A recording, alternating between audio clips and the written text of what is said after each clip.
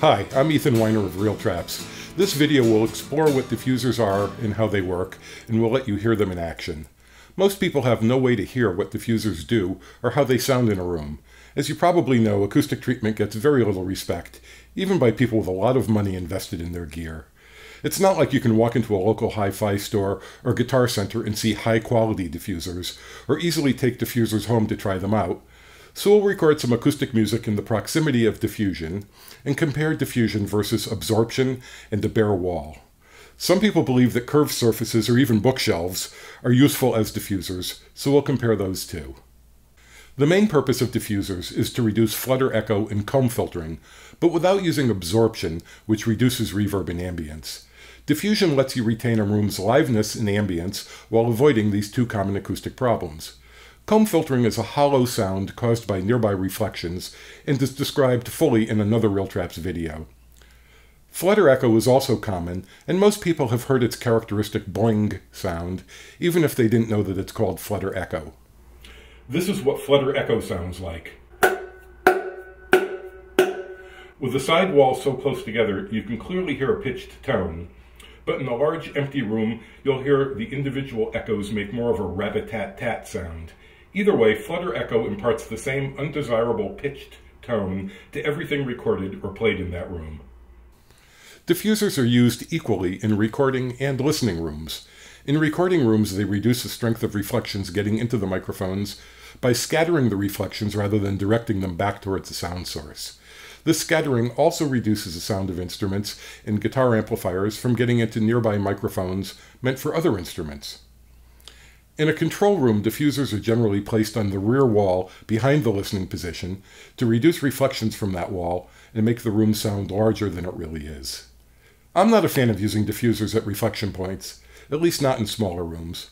My living room is 16 feet wide, and when I replaced the absorbers with diffusers at the sidewall reflection points, the sound was noticeably worse than with absorption there.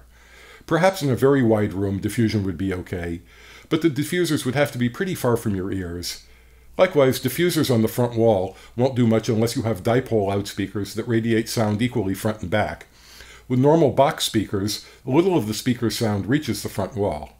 However, some people use diffusers all over the entire room, and I can't say that's wrong. George Massenburg is a very famous mastering engineer, and this is the room he works in.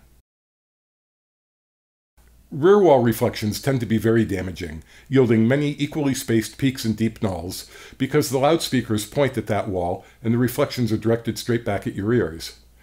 When the wall is not very far behind you, less than say 10 feet away, reflections at mid and high frequencies are considered early and can harm imaging.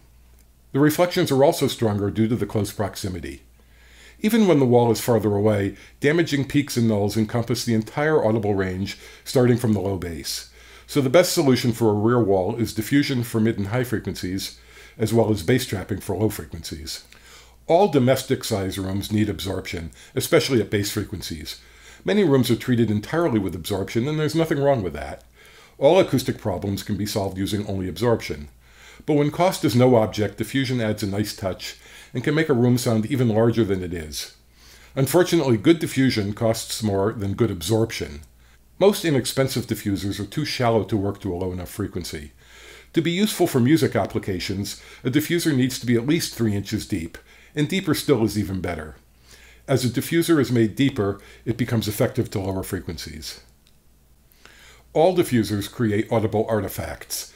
Diffusers are usually placed at least 6 to 10 feet away from instruments, microphones, and listeners. With that much distance, the artifacts are far away, making them too soft to notice. For the purpose of this video, we'll be much closer to the diffusers and other surfaces to magnify their effect, making the artifacts easier to hear. It would be great to treat an entire room with different types of diffusion and invite all of you to visit in person to hear them. Since that's not practical, this is the next best way for you to hear what diffusion sounds like. This is the RealTraps QRD diffuser. QRD stands for Quadratic Residue Diffuser, which describes the math that defines the diffuser's shape. A clever and unique feature of the RealTraps QRD is that it serves as a bass trap below about 500 Hz, rather than just reflect below its active diffusing range. The RealTraps diffuser is one-dimensional and diffuses sideways only. A two-dimensional diffuser radiates both horizontally and vertically, But in most applications, like a rear wall or a side wall, horizontal only is preferred rather than waste the acoustic energy by sending it towards the ceiling and floor. The different well depths of a QRD diffuser break up the reflections and stagger their delay times, making the reflections less coherent. This is a shallow well, this is much deeper, this is not quite as deep. In a similar way, a stepped rear wall can reduce the coherence of reflections at bass frequencies to minimize peaks and nulls. This is not a complete solution to bass problems, but it can help. The deeper the rear wall wells are, the lower in frequency the improvement extends to. So each of these diffuser wells is a different depth, and each one has its own resonance. When I talk about artifacts from diffusers, in the case of this, the resonant wells are artifacts, and you can hear that. Testing 1 2 3, testing 1 2 3, testing 1 2 3, testing 1 2 3, testing 1 2 3. So one of the devices we're going to test is this polycylindrical deflector. I hesitate to call it a diffuser, but it does diffuse. But it sends sound off in different directions, and you can see that. There's an outer curve, and this shape is good. It deflects sound well in all different directions. But there's also an inner curve section, and this shape is not good. The more the outer surface curves, the worse the inner area becomes because it focuses the sound. That is, focusing is the opposite of diffusion.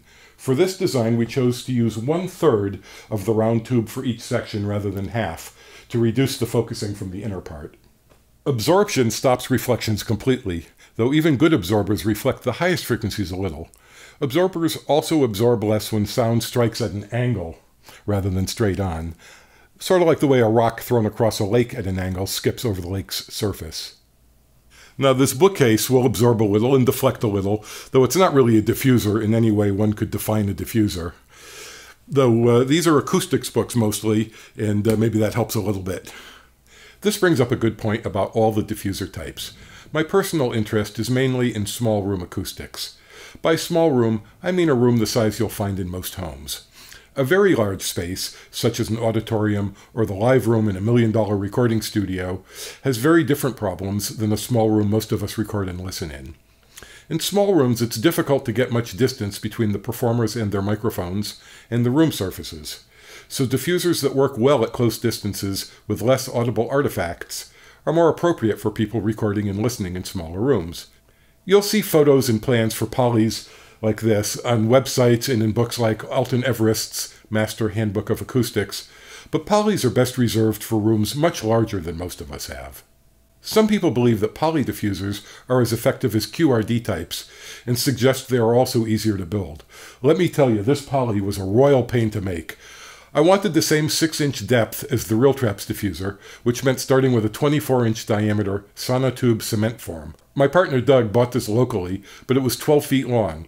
So first the tube had to be cut shorter just to fit in Doug's van, then trimmed to exactly 4 feet, and finally sliced lengthwise into equal thirds.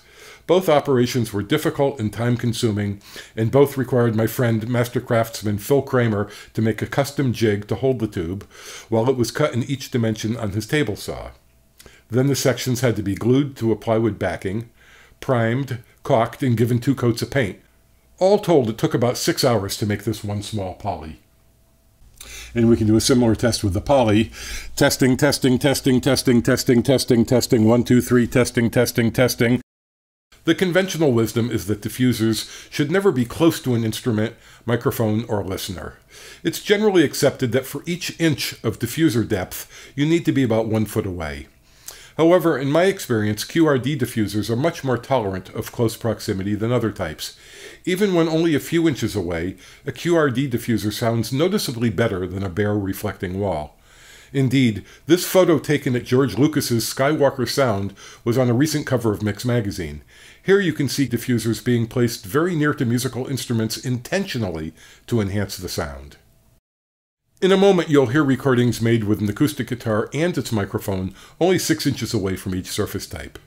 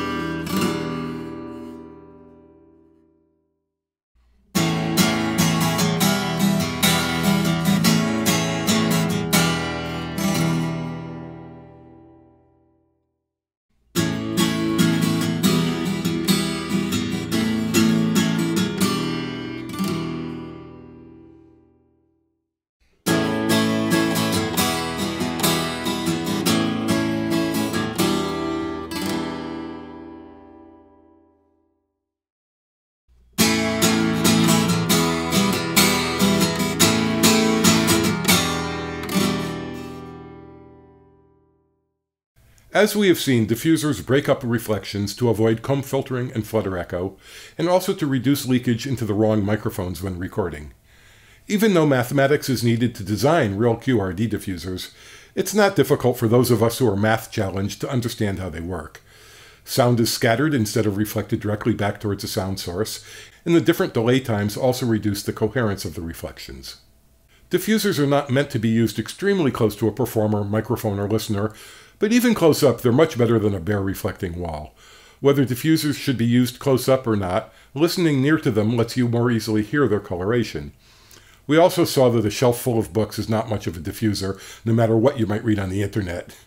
And while both QRD and poly diffusers can both break up flutter echo, in domestic size rooms, QRD diffusers clearly sound much better. Thanks for watching, and here's a quick recap of the sound reflected off each surface.